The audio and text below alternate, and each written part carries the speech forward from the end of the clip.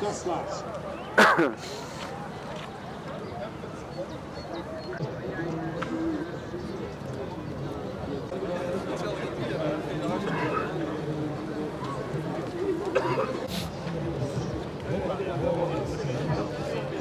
You have to go at 10.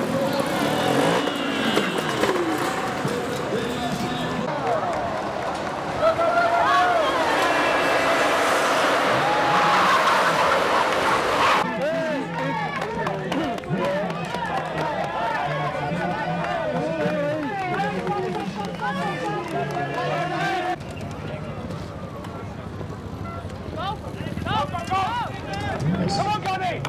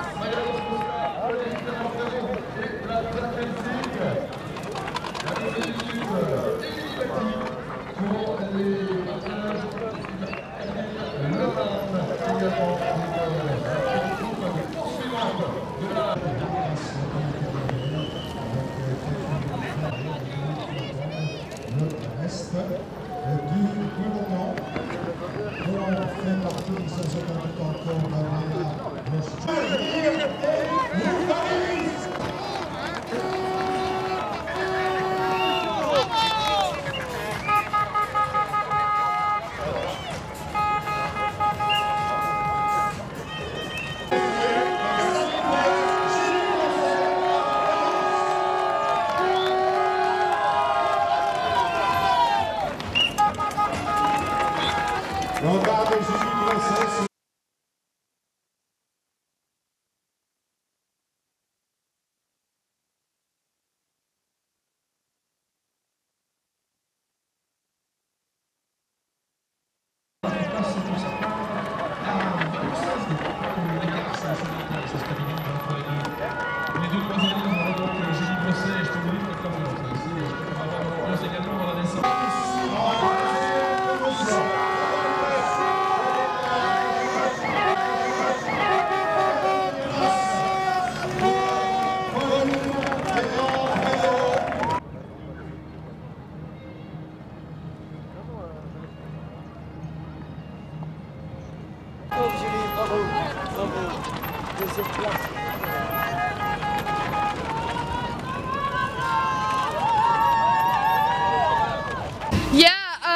You know, I just felt awesome today. It was a good course. I really liked it. It felt like my trails at home, and you know, definitely steep climbs. Yeah, I just like there was one section that I knew Julie was really strong on, so my focus of the race was riding that section as smooth as I could, and then just go as hard as I could in the climbs.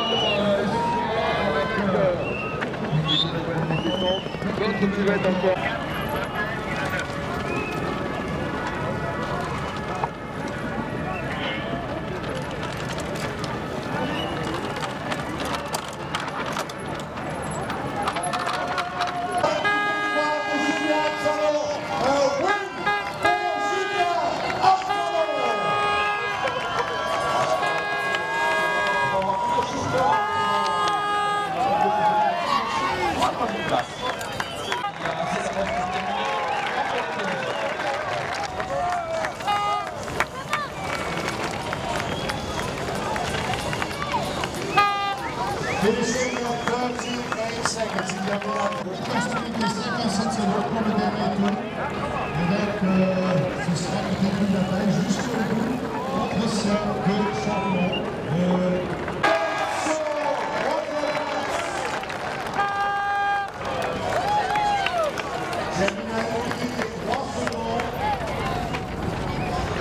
On va avoir fait dans une minute et 10 secondes. Quatrième place, Valérie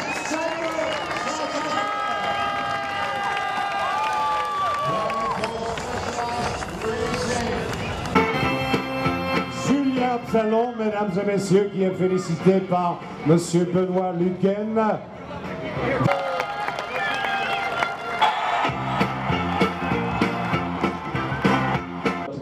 The national anthem of France, l'hymne national français.